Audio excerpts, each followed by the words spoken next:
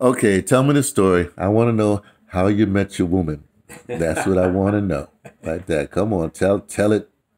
Don't Well, hold back either. all right. Well, actually, I brought this up because you asked about it yesterday, and I was just thinking, who would be the best one to tell?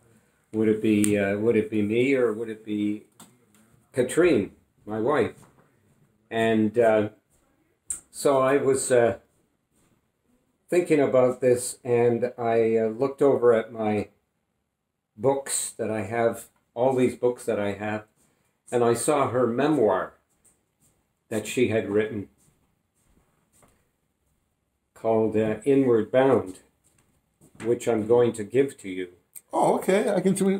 No, I have a community house. I'm collecting books and stuff like that, but I can't collect a lot of. But you'll be giving some books, and But I'm you've not. got to read it Okay, because okay. it is a very fascinating book.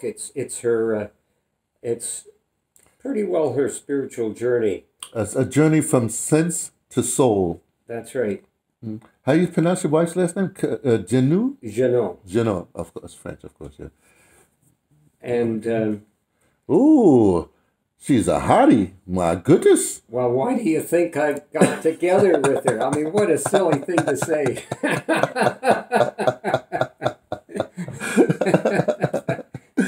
I'm sorry, I interrupted you. Go ahead. What did No, you say? that's okay. So, in the book, she does explain how we got together, but it was we've known each other. We've been together, you could say, married for 13, 14 years, but we've known each other for probably about 30, 35 years. Hmm. And it all started actually because we were students of Dr. Mills. Ooh, wait a second. I'm sorry. I don't know. I really didn't mean to interrupt. But you just said 35 years. So you've known Dr. Mills for 30 you know for 35 years? A little longer.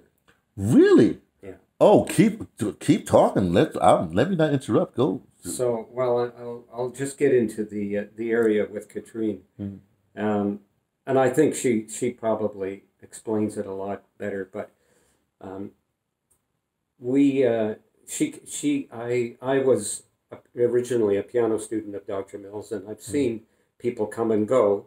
And Katrine came. She was a um, searching, and she explains it very well in her book here. But she was a training as a dance therapist, Mhm. and so over the years, we we really didn't have any contact. The main focus was what Dr. Mills was saying. We made a and I realized that we made a promise. Each one of us, both of us, made a promise within ourselves that the main focus of our life would be self-realization, Mhm. and we weren't going to um, be interrupted by extracurricular activity. Mhm. And so we knew each other, but we didn't know each other very well. So we're talking about an extreme. I'm sorry, I don't want to use that word. I don't have the right word, but extreme form of discipline is Oh what I'm yeah, hearing. You know. yeah. I was. We were dedicated, as most of the students were, and so we moved along through the years, and it became more involved. And when Doctor and then we lived together. This is when it began to change a little bit. Mhm.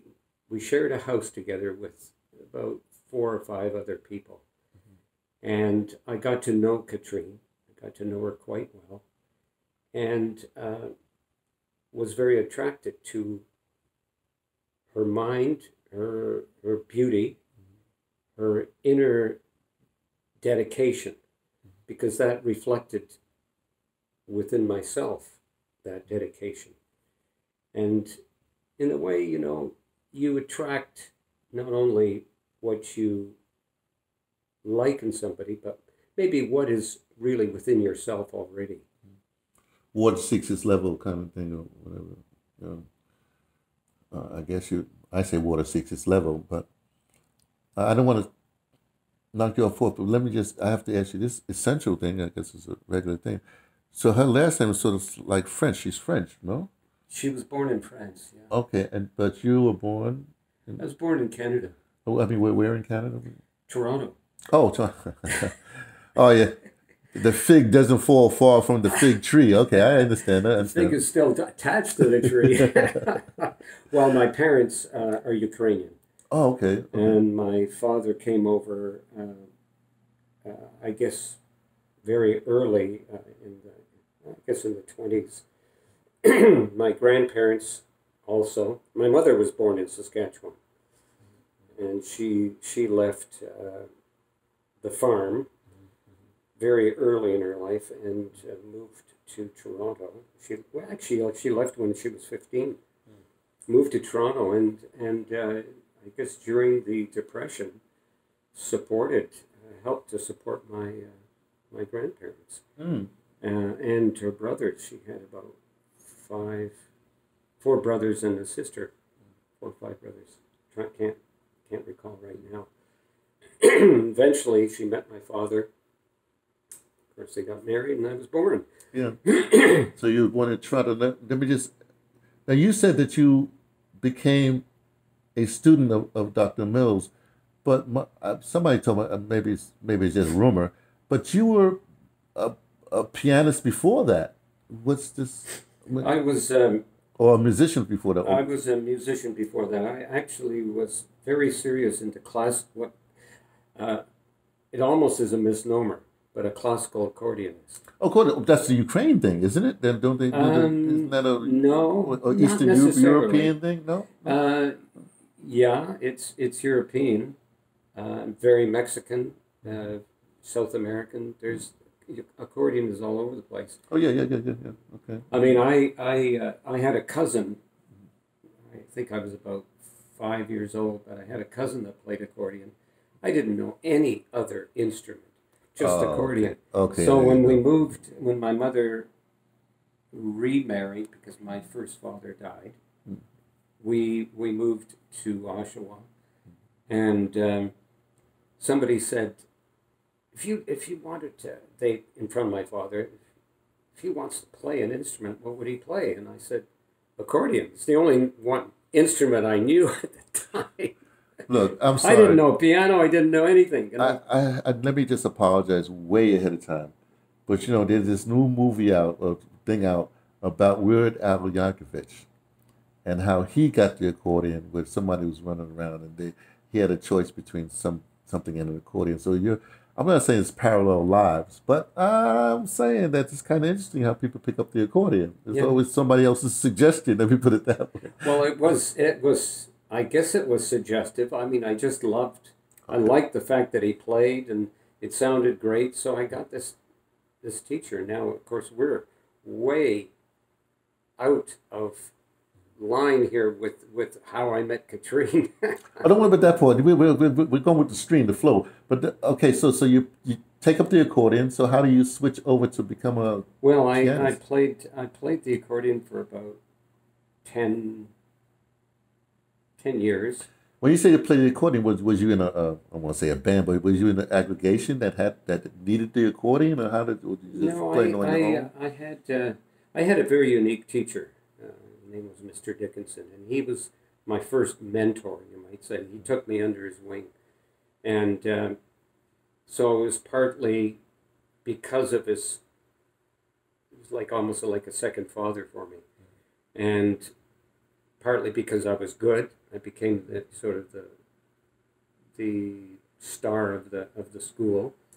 Um, and Was this high school or was it high college? What was it? no, it was high school, That's it. Okay, early high okay. school, and he would always say, Glenn, it's really important you treat people well. The Mm, scales of justice always balance. You mm, can't do to somebody else that it's not going to come back to you. mm, Treat people well. mm. Treat them fairly. And the other thing that he would always say whenever I said, "Hey, Mr. Dickinson, how you doing?" Nothing but the best, boy. Nothing but the best.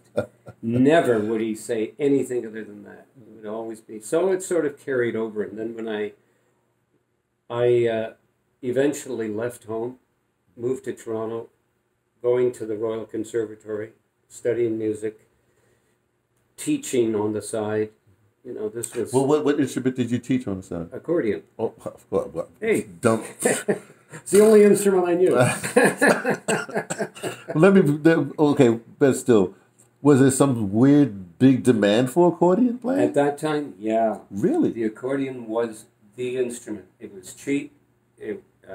Pianos were expensive. Um, the people were there were schools all over the place. So it was a big thing, and I was very serious. I was fortunate enough to have an instrument which enabled me to play Bach on it, as well as the regular polkas and the other things that you would associate with it, with accordion. And I was thinking to myself, I need to learn how to perform. I need to do this. I need to find out more about it. I should probably study piano. Oh, okay, so it came to you. You're the one that had the bright idea to go to piano.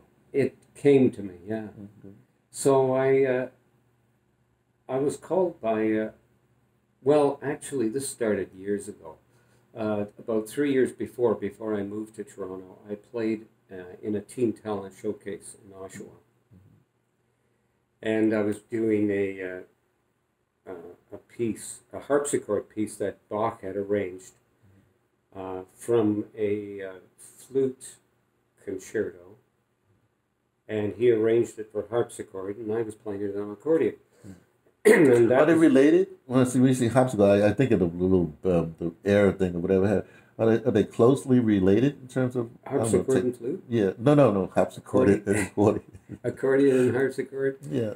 No. Oh, okay. There's no crossover. Sorry. No, Okay. the accordion is probably more closely related to the organ. Oh, okay, stop. Now, okay, you're right. I'm musically illiterate. But when you say organ and you say harpsichord, that's an association. Now you tell. Never mind. Go ahead. So, Finish what you say. well, the organ is works with air and bellows, and the older organs, what they call portative organs, had reeds that vibrated like this, All right.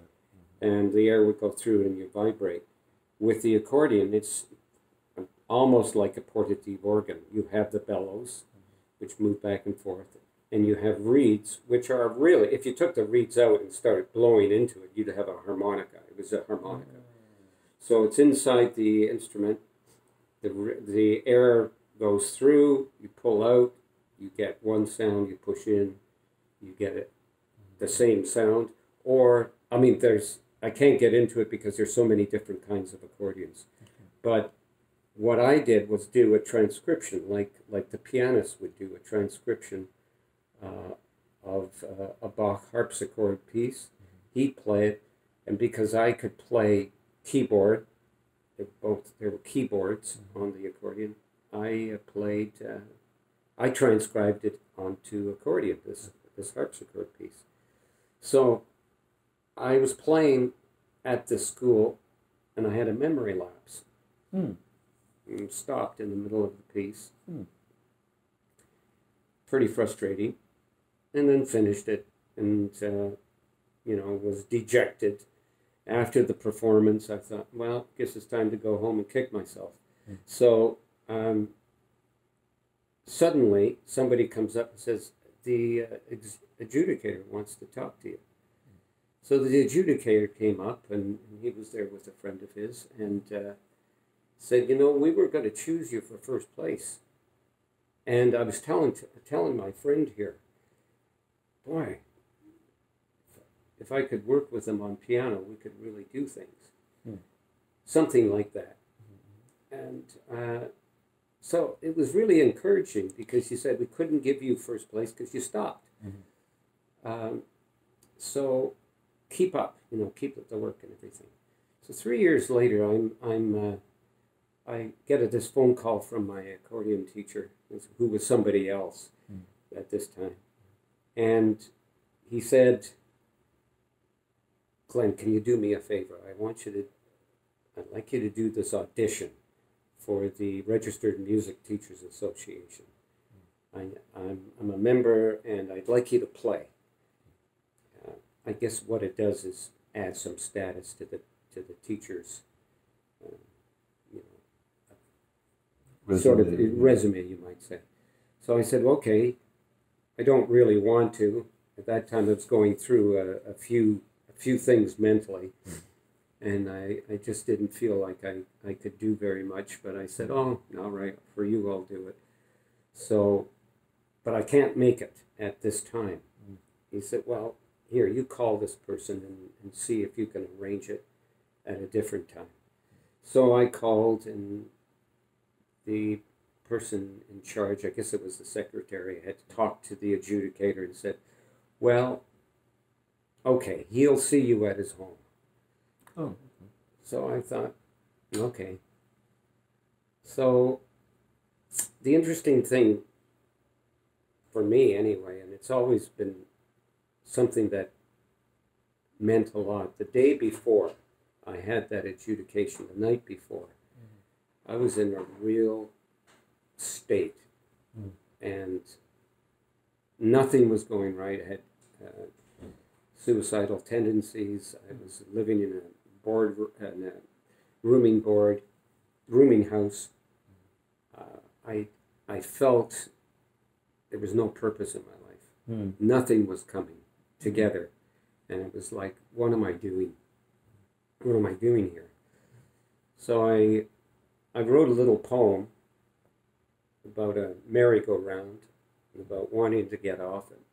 I don't know where that thing is, but then I got down. I never, since a little kid, I hadn't been praying. I got down on my knees and I just said, if there's anything, something can change in my life, please, God, let it change. So the next day I'm driving along, going to this audition, drive in a driveway, and the first thing I do is run over the garbage cans. I have nothing to say. Go ahead. Yeah. All right. And then there's this, I thought, oh, great. I guess that's it. So I drive into the driveway and I open the door, or I knocked on the door, and the adjudicator lets me in and come into this little house on 283 Hollywood Avenue, and beautiful.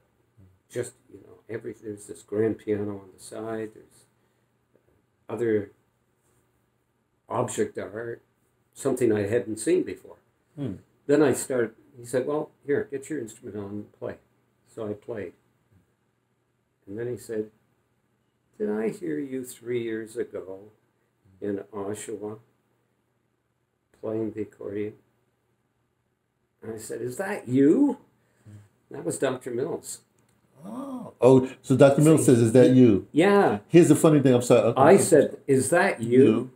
No, but you said, okay, I'm sorry. Let me back I may have this all wrong. Let me stop. Let me just show you what went through my brain, right? When I hear Dr. Mills' voice, when you say, is that you? That's how Dr. Mills talks. Yeah. You see? So I'm just, if you say, is that you? Or if Dr. Mills said, is that you? Somehow that, I don't even know what I'm talking about right now. I know what you mean, because I edited it, but I said, I recognize your voice, because he had, this deep, resonant voice, and that was the only thing I remembered from the 3 years before. 3 years before, standing in the hallway, he's talking to me, and it was like the most soothing thing that you could have. And then 3 years later, I played this piece, which is a totally different piece, a composition written for the accordion, really hard, challenging, contemporary, hard, no key center to it. In other words, it didn't sound like anything incredibly melodic. It was very rhythmic. And he writes his report, and then he asked me the question, did I hear you 3 years ago? And I said, is that you? I recognize your voice. Somehow we were brought together, and I immediately asked him, would you teach me? Would you take me on as a student? For piano? Well, for accordion? Initially, I just said, would you take me as a student? That's all you said? That's all I said. But I got to get to this point. Did you mean as an accordionist, which means that you thought that he could teach you accordion? Or what, when you say student? Well, that's the interesting part. I said I was looking for somebody, and I was looking for a piano teacher, but would you also work with me on accordion? And he said, I don't know anything on accordion, but perhaps, I can listen to you and we can work on some musical ideas.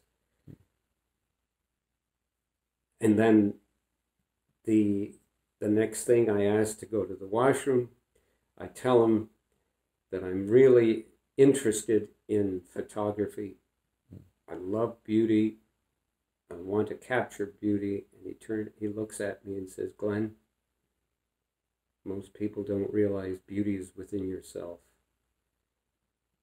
And I had this momentary earthquake happen in my mind, where everything just shifted all over the place. I became really dizzy. And I went to the washroom. Then I came back and he talked to me for an hour. And I don't know what the heck he said. I don't remember a thing. So I asked how much he charged. He told me. I gulped. And this was on my way out. Mm-hmm. Because at that time, it was much more than I was paying. And he said, don't worry about it. Just come for the lesson. And I'm driving away, and I thought, holy man, I've just quit my teacher, my accordion teacher. Haven't even mentioned anything to him. Now I've got to go and tell him. But I've got this incredible opportunity, and as I'm thinking this, I'm crying all the way along the 401. And I get so involved in the considerations, I've run into a little snowbank. So not only do I run over garbage pails, but I run into a snowbank. But then everything's okay. I drive on. You need a little symmetry on the trip there, Yeah. So Dr. Mills did work with me on accordion, and I learned so much. And then at the same time, we had piano lessons. So it was turned out to be 2, sometimes 3-hour lessons. About what year was this? What time frame are we talking about here? This was probably 67. Really? Oh, okay. Okay. Well, look, oh man, Glenn, look, we're going to end this here. I'm not going to call it anything. But at some particular point, we have to continue talking to you. I find you an extraordinary, I mean, in every sense of that word, that long word, those 2 words put together, extraordinary person. And even if I can't continue talking to you, it would be a good for humanity, a good for flows and trajectories for you to continue to talk to someone or talk to yourself or something like that, because your story can help the beauty that you seek. So if we can just... Well, I thank you. I have been writing. Katrine is actually putting together maybe this will encourage her, a anthology of various stories of students who have had early experiences with Dr. Mills. And so I've written a few things, but I appreciate your encouragement, because you sometimes take what you've gotten for granted. And of late, and this is really something that I appreciate you for. Just yesterday, before I came down and met you for the first time, I'd been looking and really looked into myself, and I thought, I need to find out what I'm supposed to do in this stage of my life, and where am I going? And I need some sort of, I realized I was asking for a sign. And I think that, you know, you've twigged something within me, which I appreciate. And I want to read something that means something so much to me. Because Dr. Mills at one time had various students. He never really thought them himself as a teacher of things. He shared his life experience. And how else would we identify ourselves but as students of that? But I don't believe that he ever considered this a teaching as such. It was more of a, as he called it, an unfoldment, an unveiling. And if we really tuned ourselves to what was being said, we felt that. It was like an unfolding. So he had, at one time, people came and he would give a private talk. And this one is a result of a private talk that he gave me. And I read this. I have memorized it, but I don't want to chance at this point to get it wrong. This is from his very first book called Given to Praise. First one, okay. What year was that? This was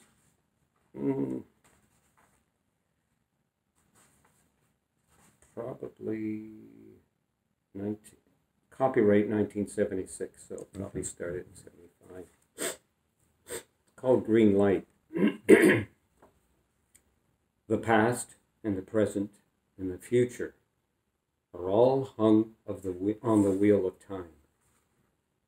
To the God consciousness, there is no past, present, or future.